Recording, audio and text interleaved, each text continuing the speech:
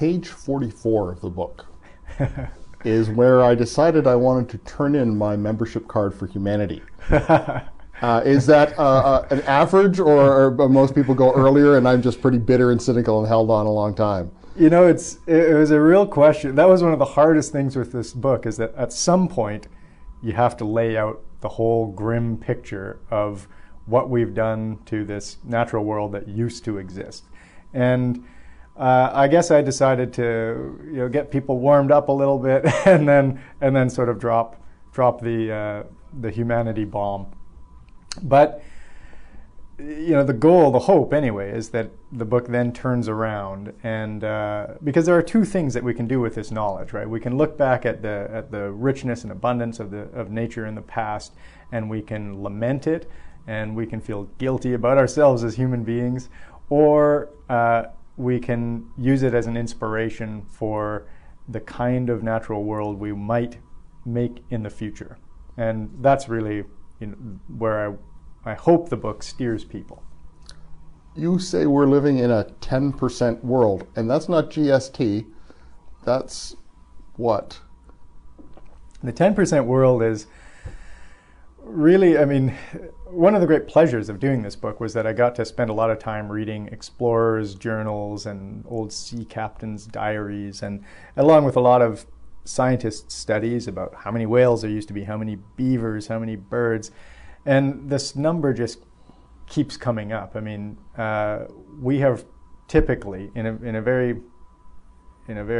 thumbnail, rough sketch kind of way, we have dropped the abundance of the natural species and landscapes by about 90%. We've reduced the Great Plains of North America by 90% or more.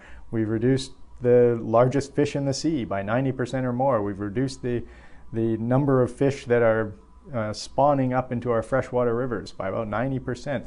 The number just kept coming and coming. And also I realized that the impression of the world that I was getting from these explorers' journals and diaries and so on, it felt like a completely different planet, that you visit when you read through these old descriptions of it.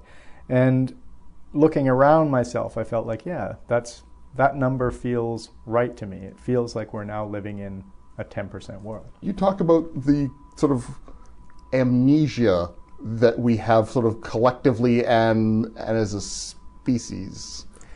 Yeah, there's this concept or phenomenon that I bumped into in the research called shifting baseline syndrome, and it affects all of us, and it's as simple as we get our idea of what nature should look like from our childhood. When we're kids, we look around ourselves and we say, this is nature. And then over our lifetimes, we'll measure changes or declines to the natural world against that baseline. But then the next generation comes along and does the same thing. And then the next generation comes along and does the same thing. So we're constantly resetting our standard for what the normal state of nature is. And what we lose in that is we lose track of the declines that happen over the long term, over decades and certainly over centuries or even millennia.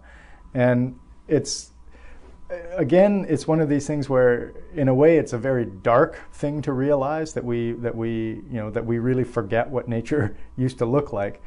But on the other hand, I found it kind of optimistic, because I think our tendency is to say, oh, we destroyed the world through raw rapaciousness and greed. But then it turns out that we also allowed a lot of this degradation to happen simply because we didn't remember what nature used to be.